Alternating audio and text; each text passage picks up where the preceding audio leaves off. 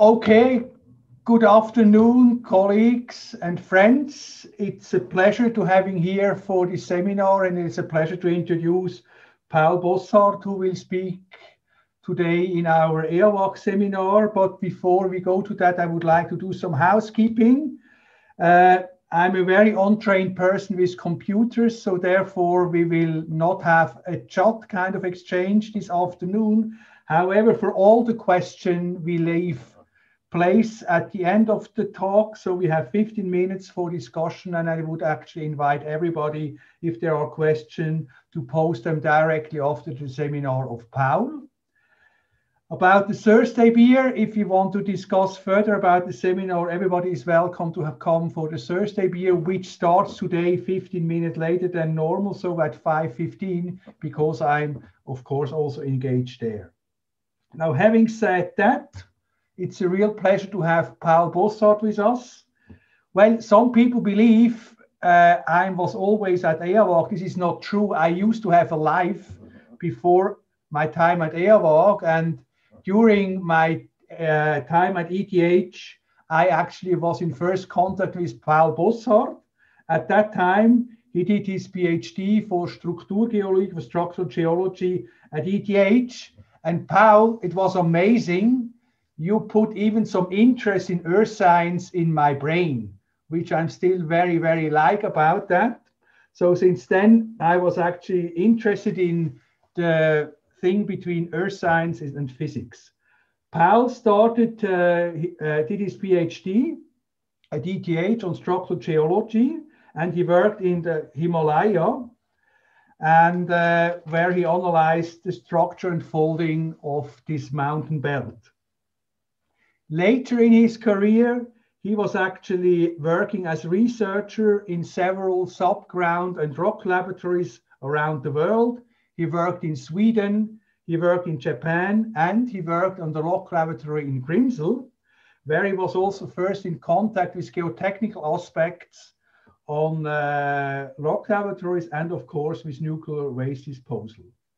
So from this experience, Paul was actually asked to take in 1995 to take over the project at Mont Terri, which is the Swiss rock laboratory that is operating in Opalinus Clay. And some of you may know Opalinus Clay is supposed to be the host rock for the Swiss nuclear waste disposal.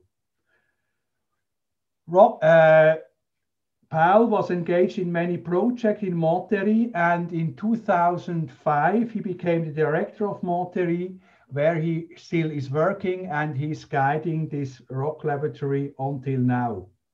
In 2018, also on the initiative of Paul, a consortium of ETH, PSI, and Eawag joined the rock laboratory at Mont Terri as partner, which allows us in the consortia to be engaged actively in all the experiments at Mont Terri and to suggest new experiments in the context of nuclear waste disposal and CO2 sequestration, the subject that Paul is talking about in a few minutes. And last but not least, Paul, you are close to be free again. I learned that you will leave the rock laboratory next year. So this is quasi your goodbye kind of tour around the world. I'm very happy to have you with us, and I look forward for your presentation. The floor is yours. Thank you very much. Thank you very much, Rolf Kipfer, for this nice introduction. Yes, I tried to give you an overview of the research. I will not go too much into detail, but really to get you an overview. I would also like to mention my co-authors or my team. This is David Jecki, Christoph Nussbaum, and Senecio Schäfer, all of them working in my team in the Mont Terri Rock Laboratory at St-Ursanne. And I will tell you something about research in the field of the radioactive waste, but also about the disposal of CO2. Now, this is the content. So first is a short introduction and organization of the rock laboratory, also a little bit geology. Then the main topic is experiments in the field of radioactive waste disposal and experiments in the field of geological carbon storage. And then at the end, some conclusions. Now, what is a rock laboratory? First of all, it's a research facility for technology and to develop different type of methods. And experiments and tests are possible in a larger scale, in the meter to several decameter scales. Because when you are normally in a lab, you have small rock samples, perhaps in the centimeter or millimeter space. Here we can really work in the decameter space. Demonstration experiments for deep geological disposal. Yes, we have to demonstrate the feasibility. This is true for radioactive waste and or also for CO2. The second objective is to acquire knowledge for the long-term performance of a repository system. And you know, these type of projects, they go on for several decades, for several generations. And we have to acquire this knowledge, to keep the knowledge, and also to give the knowledge to the next generations. This is an important aim. And finally, we have to obtain robust data for the development and testing of safety assessment models. So here the modeling becomes very important because the time spans, they are quite large, and we have to understand the processes and also to simulate them and to validate the models. Worldwide, there are generic and site-specific rock laboratories. Here you see a map. And altogether, there are about 30 rock laboratories. Most of them are either in granite, in salt, or in claystones. Now we can distinguish between generic rock laboratories, here in green and in blue, and site-specific rock laboratories. Generic rock laboratories are sites where there will be never a disposal site. These aim only for the research. And we can distinguish between the green ones, which are built on pre-existing tunnels. You see most of them are on pre-existing tunnels. And there are also generic laboratories which are built on purpose. So a new tunnel for a generic rock laboratory. And then a few of them are site-specific rock laboratories. There are about 4 today. And these are really laboratories where just the disposal, for example, of radioactive waste is just in it or in the neighborhood. Switzerland has 3 generic rock laboratories, and this is very unique in worldwide. We are the only country who has so much rock laboratories. We have the Mont Terri, I will tell you today, but then we have also the Grimsel test site, and then we have also Pedretto, which is a new one, which is also a rock laboratory by ETH, where research on geothermal energy is carried out. Now let's go to the Mont Terri Rock Laboratory. First of all, who is participating? There are 22 partners from 9 countries. There are mainly implementers and safety organizations, implementers like NAGRA from Switzerland, safety organizations like ENSI from Switzerland. There are also oil and gas companies, like for example, Chevron and Total from France. And in total, there are more than 1,000 scientists, engineers, and technicians who have mandates and who are carrying out the research. And as Rolf Kipfer already mentioned, since 2018, ETH is partner. It's the Eawag, the PSI, the Hot Laboratory, the Engineering Geology, and the Swiss Seismological Survey. How does it look like in a rock laboratory? I would like to give you some impressions. First of all, we have tunnels about 5 meters high. You see here 2 persons. This is just a front of an excavated section. And here you can really see the rock. However, this rock is not very stable. It's a weak rock. And in order to work, you have to place shotcrete to the tunnel. in order that you don't have a collapse and that you can safely work. Here, for example, this is a drilling team. You see, we can make boreholes and so on, and installations. Basically, we are measuring. A lot of experiments are measuring different type of measurements, different type of parameters. Here, for example, this is a geotechnical measurement. Here we have a tunnel with steel arcs, and here we are measuring just the deformation of the steel arcs and also the rock. But normally the experiments are carried out in boreholes. So you do not see the experiment. The experiment is just in boreholes. And here you have a perspective view of a part of the rock laboratory. In total, we have about 1,300 boreholes, and total length is about 20 kilometers. And most of the experiments are occurring in boreholes. This is just an example of a microbial experiment. So here you see the surface equipment. Here just the scientists are preparing, but the experiment is then downhole. There are several lines which are going downhole, and here are the control panels and also the containers for the samples. Now let's do a little bit of the geology. First of all, here on the left-hand side, you see the rock laboratory. It's just in the Canton of Jura in northwestern Switzerland in a tunnel, in the Mont Terri tunnel. This is just the highway connecting Switzerland with France. And here you see the main tunnel with the cars. Besides is a security gallery, and all the rest is the rock laboratory. And there were different excavation phases. And I can say every time when we need space for new experiments, we will do an excavation. This here on the right-hand side is just the geological framework. We are here in the active Rheingraben or in the extension. So these are the Jura Mountains. This is Rheingraben. Basel is about here. Zurich is about here.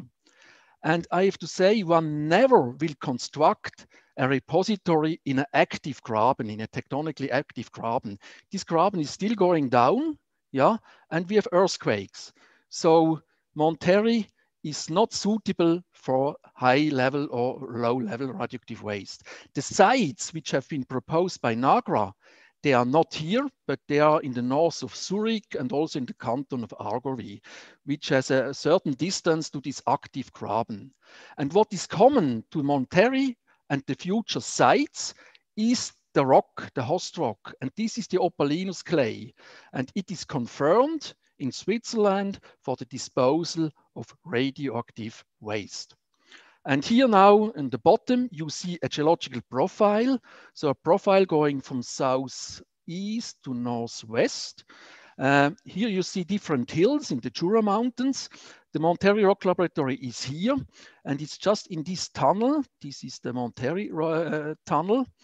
And here you see also why we have constructed the rock laboratory, because the Opalinus clay, which is here this blue layer, this has been buckled, it has been folded due to a thrust where the whole layer cake has been thrusted over the tabular Jura. And if you have a tunnel here, the access is for no costs. You see also the activity, the seismic activity. All the points here, the colored points, these are focal mechanisms of earthquakes. And basically we have strike slip faulting, but we have also overthrust faulting. And these are quite shallow earthquakes, so they are in the layer cake of the sediments, and they are not necessarily in the basement. What is also unique at Mont Terri, because the strata are deformed, are fault plains. Fault plains are just plains where different rocks have been sheared against other rocks. And this is a fault plane. So the upper part has been thrusted from left towards the right. And in the geology, we are calling this slick and slide. So we can just say the shear sense, but also the shear direction. And one would not go in for a repository site where I have a lot of fault planes. So we can say finally, if it works here at Mont Terri, it works also on much better sites like in the sites which has been proposed by NAGRA. What is also interesting, we can make here, when we make a crosscut, and if you go through the electron microscope, then we see just on the surface newly formed illite. And we can date this illite, so we can say the age of these truss planes. For example, it was the question, is this just a very recent truss plane or is it an old one? I can tell you we have ages between 10 and 5 million years, which is connected to the folding of the whole Jura chain. Now, let's go a little bit more into detail. This is just a map of the Mont Terri rock laboratory. So the strata are dipping with 45 degrees towards the southeast. And here you see we have different colors. On the base of the Opalinus clay, we have this yellow color, which is a so-called shaly type, or the shaly facies. Then in the middle, we have a carbonate-rich facies, much just more a limey type. And here in the upper part, in orange, we have the shaly type, or the shaly facies. And as I've shown you on the previous slide, there are a lot of these fold planes, which we have just here. And one major fold, which we are calling the main fold, is just a thrust zone just crossing here the rock laboratory. Why is the clay called Opalinus clay? There is an ammonite we have found. This is from Mont Terri, very nice ammonite. And we can determine its age. It has an age of 174 million years. The mineralogy and the key parameters of the Opalinus clay, I do not go into detail, but here you see the three facies types. And what is common, the shaly facies and the sandy facies, they have an average of about 10% of illite smextite mixed layers. And these are just the minerals which are capable to swell. And this is a big advantage, because when you have an earthquake forming cracks, these cracks will just be sealed by these swelling minerals. Then we have quartz, carbonates, feldspars, pyrite, and so on. And you see in the sandy facies, we have just a little bit more quartz. This is also the reason why it is sandy. And we have a little bit less clay minerals. And in the shaly facies, we have more clay minerals, but less quartz. And here on the right-hand side, we have the key parameters. I have just selected 4 of them. First of all, the water loss porosity. It's 16 volume percent at 105 degrees Celsius. This means that in 1 cubic meter, we have about 160 liters of pore water inside, which is a lot. But due to the very, very small hydraulic conductivity in the order of 2 × 10 to the minus 13 meters per second, this water is not able to flow. Then thermal conductivity is about 1.7 watt per meter per Kelvin, which is quite small. And this is really a disadvantage because when you are placing radioactive waste producing heat, this heat is not going away. And you have the risk of overheating the rock and changing the mineralogy. And finally, a mechanical parameter, uniaxial compressive strength, which is about 11 megapascal. It's quite a weak rock, and you have to make a support, otherwise tunnels will collapse. Okay, I come to the second point, and these are experiments in the field of radioactive waste disposal. Now here you see a diagram. First of all, the Swiss concept, which is developed by NAGRA, foresees to put the waste in the Opalinus clay here at the depths of about between 400 and 900 meters. And the detail is you have 3 barriers. You have a steel container containing the high-level waste. The second barrier is a bentonite buffer, which fills the space between the steel container and the rock. And then the third barrier is 50 meters above and 50 meters below of Opalinus clay. And here you see these emplacement galleries. So this diagram shows you, first of all, the human activities in a time scale of about 1 million years. First of all, we have construction, then emplacement of the waste, the backfill, a lot of monitoring period. and finally the sealing of the ramps and the shafts. And in yellow, you have the processes. First of all, we have oxidizing conditions. Then we have elevated temperatures once we are placing the waste. And the canisters, they are getting up to 150 degrees Celsius hot. And then what is also important is this EDZ. EDZ stands for excavation damaged zone. I will show you later. And due to the fact that the humidity is then coming from the rock into this bentonite will be saturated, it swells. The humidity goes also to the steel container, and then you're starting a process of anaerobic canister corrosion. You start to form hydrogen, and what we have also found in the recent years, there's microbial degradation of this hydrogen. But after some time, let's say after a few thousand of years, also the stainless steel canisters, they will fail, they are corroded, and the radionuclides are released. So this is the these are the basic processes, and we assume that in the first 10,000 years we do not have equilibrium, and after 10,000 years we have more or less again equilibrium as before the excavation. And now to the experiments. We can now translate the experiments in a more scientific diagram. It's just the same like that one, but it's a more scientific one. Here you see the abbreviations of the experiments. And we have here we have 43 experiments. And here you see the diagram. Here again, the time with the human activities. And here you see two curves. The red one is the heat. So when you place the high level waste, you will create a lot of heat. There's a peak, but with time it's degrading. And another process is the saturation of the bentonite, here just with the blue curve. So these two curves are competing.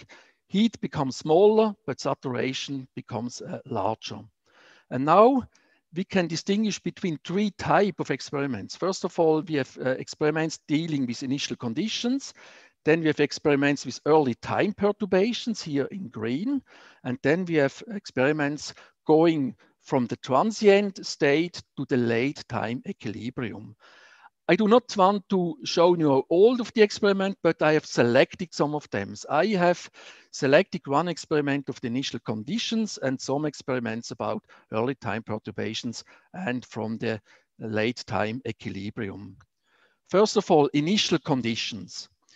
This is an experiment dealing with the initial pore water composition in the undeformed intact rock. And here you see a typical water sampling out of Mont Terri. There is a sodium chloride bromide water with total dissolved solids of about 18 grams. Compared to modern seawater, we have about still half of it in the pore space. Here you see just a bromide chloride diagram where we have plotted all the water samples, the bromide versus the chlorides.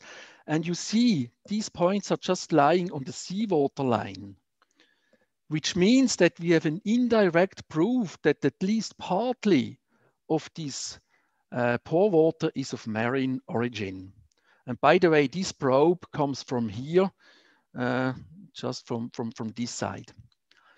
Now, when we plot, for example, the chloride concentrations along the gallery, we see this pattern. So here on the left, are the aquifers. So this is Opalinus Clay, this is aquifer again. So the Opalinus Clay is sandwiched in between two aquifers. And here you see, for example, the green points. These are pore waters which has been squeezed out of the samples, or pore waters from test intervals. We have many boreholes, and what you need is time. For example, you're waiting several years until a few milliliters are just flowing into the borehole. You can collect this and then making just the analysis. But you see here this pattern. We have higher concentrations in the middle and in the lower part, and rather small concentrations in the drinking water quality aquifers. How can you interpret that? The best interpretation is by a diffusion model. And we have here a best fit. These curves in the middle means that diffusion has started 6.3 million years ago. So first of all, the chlorides have been diffusing out into the upper lying aquifer and also into the underlying aquifer. And here we think this is a natural analog for molecular diffusion, showing us that during the last 6 million years, diffusion was the governing transport process. Now, let's talk about early time perturbation. And this is the excavation damage zone. It's a very important feature. First of all, when you construct a tunnel in this weak rock, and here you see the theory, you have a stress redistribution, and the stresses here, they are higher than the uniaxial compressive strengths. And by a result, you will break down the rock. And this we can just see in the side wall of a tunnel. Here we have a lot of fractures which are just diminishing the more you go into the rock. Another thing is when you are drilling parallel to the bedding planes, then where the bedding is tangent to the borehole circumference, there you have buckling and you have breakouts. And this here is the second examples. This was a microtunnel, and here at the 11 o'clock and at the 5 o'clock we have breakouts. So this features, this is an excavation damage zone. And here this is just shortly what we have learned about. So we have many fractures in the first, let's say, meters. We have up to 60 fractures per meter, which is a lot of this fracture network. And when you look at the fracture surfaces, then normally you see gypsum spots. So that means oxygen has entered into the connected fracture network, and pyrite has been oxidized, and there was creation of gypsum. This is true, for example, in the first 70 centimeters. Then when you are going further in, the fractures are more isolated. But in these fractures, you have also quite high gas permeabilities, or you have a P and P wave and S wave velocities, which are smaller in the first 2 meters than in the intact rock. And here you have an example of a hydraulic mechanical effect. Here, for example, we have placed in the borehole 4 sensors and just measuring the pore water pressure. And then there was a tunnel front approaching these sensors. And then when the tunnel front was quite near the sensors, pressures, they went up. And when the tunnel front has passed the sensors, pressures were going down. And why is that? Normally, when you have such a things, pressures are going down when you have a tunnel front. But here, first of all, they are going up. And the reason is a hydraulic mechanical effect. That means when the tunnel phase is approaching, then you have a compaction of the rock due to the stress redistribution. It's a compaction, the pore space is deformed, but the water cannot flow because hydraulic conductivity is too small. Therefore, pressure is first going up. And then with time, it is dissipating. For example, this sensor, it was just in the excavation damage zone in the first 70 centimeter. And suddenly here you see it was connected to the tunnel with atmospheric pressure.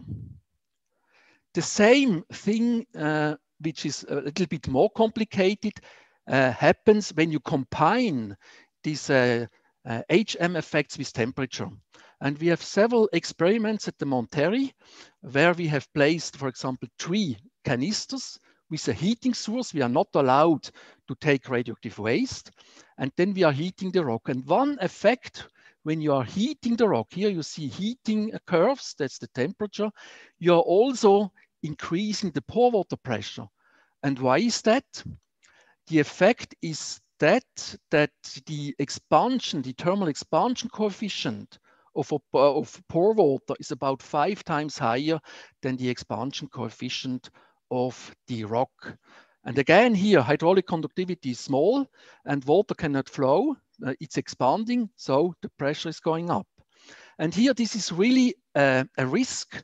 When you have high level waste, you can increase the pressure in such a way that you have thermal fracturing and creating new fractures. And this we want to avoid. We want also to avoid that, for example, the mineralogy is changed.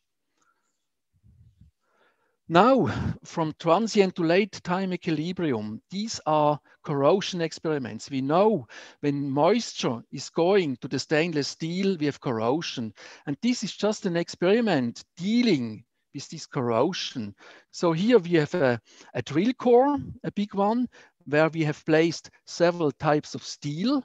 Here is a circuit of warm water, a closed circuit, which is just simulating the heat. And in blue, we have a circuit of pore water in order to saturate it. And then by impedance measurements, by chemical, hydraulic chemical impedance measurements, we can calculate the corrosion rates. And first of all, we had a lot of problems in order to make these measurements. There was a lot of electromagnetic noise, but then it worked. And then what we have found out with time, corrosion is going back. Here just somebody opened a valve and then oxygen was going into the system and we had to start again. But we can say we have a corrosion rate about from 0.6 to 3 micrometers in about 4.5 years. And the steel, what happens with the steel? We have oxidation of the steel surfaces. And also another thing is, we know that when we have anaerobic corrosion of steel, we are generating H2. But we never measured H2. And that was we were really astonished. And then we made another experiment. We told us if we don't measure hydrogen, we are directly injecting hydrogen into the rock. And this is with this array, a borehole. Here you have the inlet, and here you have just the withdrawal, and here's the surface equipment. So here are just the container with the hydrogen inside. We used also neon and helium as other gases. And what we have measured, unexpected decrease of hydrogen concentrations. And here we have to make an up concentrations, again, loss of hydrogen. And here these are several types where we have make up concentrations in order to keep the hydrogen concentrations. But the other gases as neon, helium behave as expected. They are just here. And now we could confirm that we have a loss of hydrogen, but why disappears hydrogen? And the answer, again, is microbial activity. And here, this was a very interesting design of an experiment by the EPFL. Here's the surface equipment. This is the borehole. This is a closed circuit under argon glove box. And first of all, this PhD student, he made the circuit and he took a lot of samples. He went to the laboratory, he looked for bacteria and he analyzed their DNA and he could say something about the species of these bacteria. And then after 150 days, so you see here in the first 150 days, he could just measure the depletion of the oxygen, then iron 2 was oxidized to iron 3. And here he placed the source of hydrogen. And then suddenly the sulfides, they increased like H2S. And here he could really demonstrate that the sulfates are becoming reduced and you're forming sulfides. And he could also show the microbial community that these are dominated by sulfate reducing bacteria. So we can conclude hydrogen is consumed by microorganisms. So we have solved the problem. We do not have very high gas pressures, but we have another problem. And this is the H2S. This will accelerate, for example, the corrosion of the steel containers. And at the very end, we have, when the radionuclides are coming out, we have diffusion experiments. And here we are not waiting until these are corroded, but we are making experiment here in a borehole, which are connected to two vessels. And for example, in one we have sorbing tracers and in other one we have less sorbing tracers, and we are making a circuit. And after, let's say 1 to 5 years, we are overcoring the whole thing. And then we can look in the overcore how much these tracers have been went into the rock. This is an example for the H2O, for the tritiated water. And here we have learned a lot. We have learned about anion exclusion processes. We have learned about the cation exchange and the sorption processes. Just cation, it's not very easy to make experiments because normally they are not penetrate on a large distance into the rock. And we have also anisotropy effects. And what we will do now in the next time is to make experiments where we simulate an early canister failure where we still have heat. And therefore we are planning boreholes which are not heated and just in the neighborhood a borehole which is heated. And diffusion coefficients, for example, they are higher when we have a heat source. And here you can see just the tracer cocktail. So we have the tritiated water, but we have also iodine 129, just when we receive the permission to do so, and here some cations. Yeah, and now finally, let's say something about the experiments in the field of the geological carbon storage. And now I have a few slides left. Here you see the problem. In Switzerland, when we want to store CO2, we need to have a reservoir. And Opalinus clay has now a complete different function. It is then a caprock.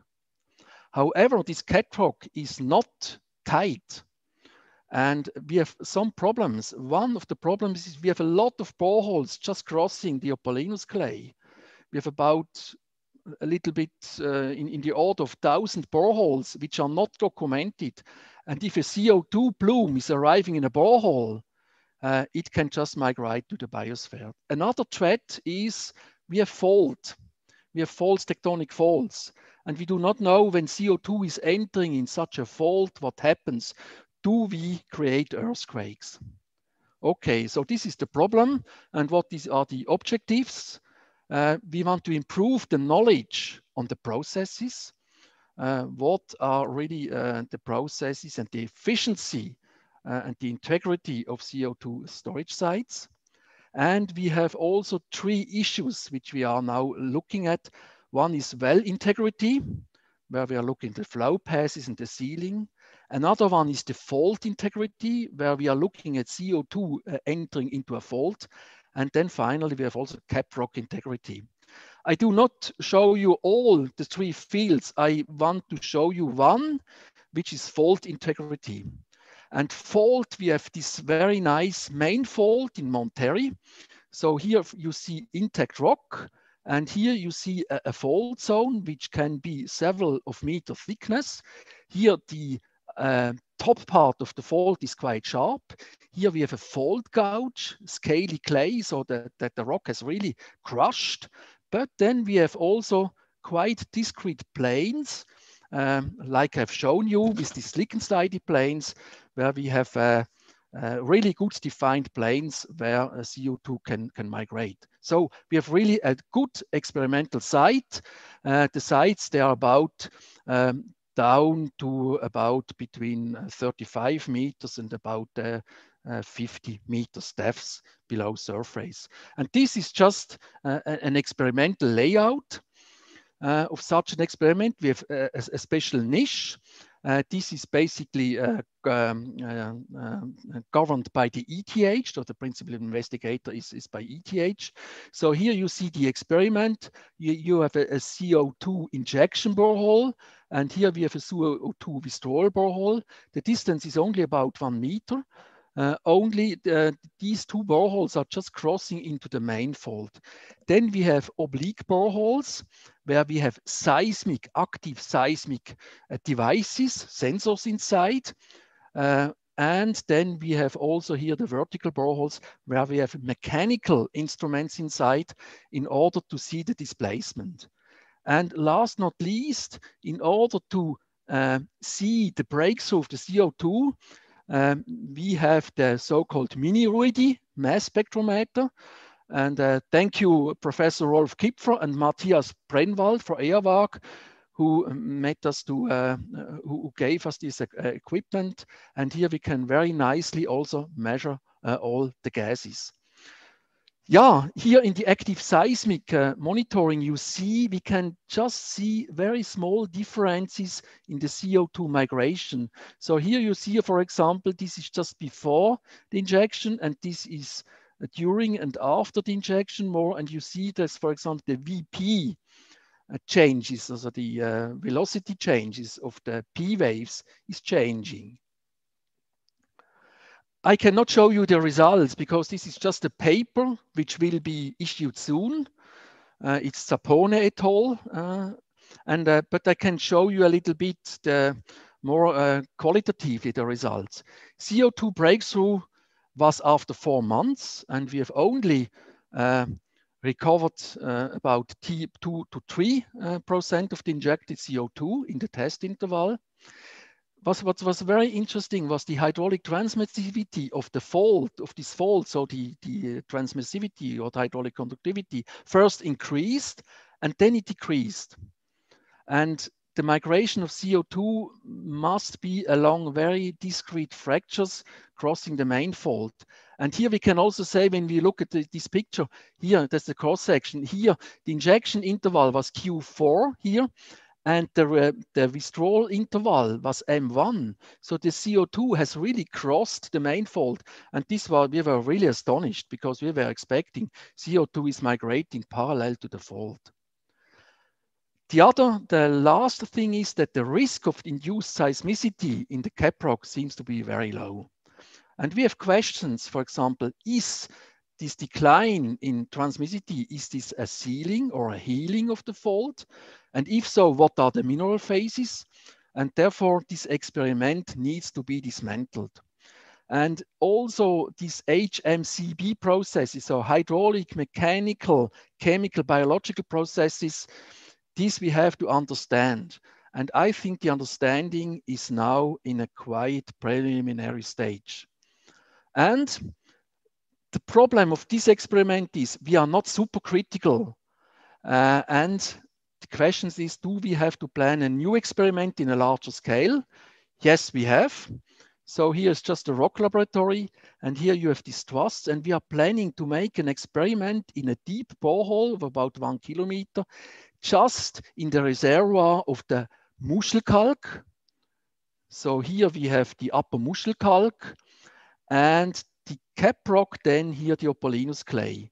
And here, when you have several, for example, observation balls, we could very nicely demonstrate the feasibility of such CO2 disposal. By the way, this is an existing borehole, and we could prove that we are here still in the Tabula Jura. Okay, so I come to the conclusions. And the Mont Terri project in its rock laboratory is a scientific and technological platform for the geological disposal in the Opalinus clay, host rock for radioactive waste, and the caprock for CO2 integrity experiments.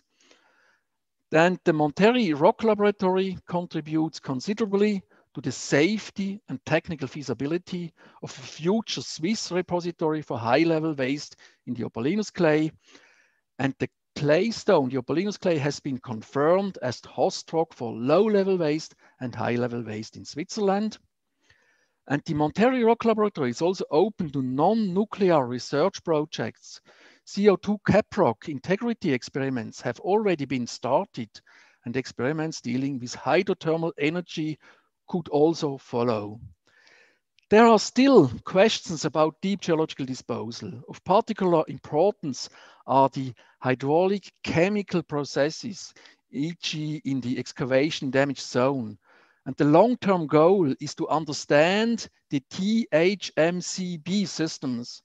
And here, I think the Eawag expertise could play a major role in answering these questions. Thank you for your attention. And thank you also to the organizers, especially to Rolf Kipfer. Thank you.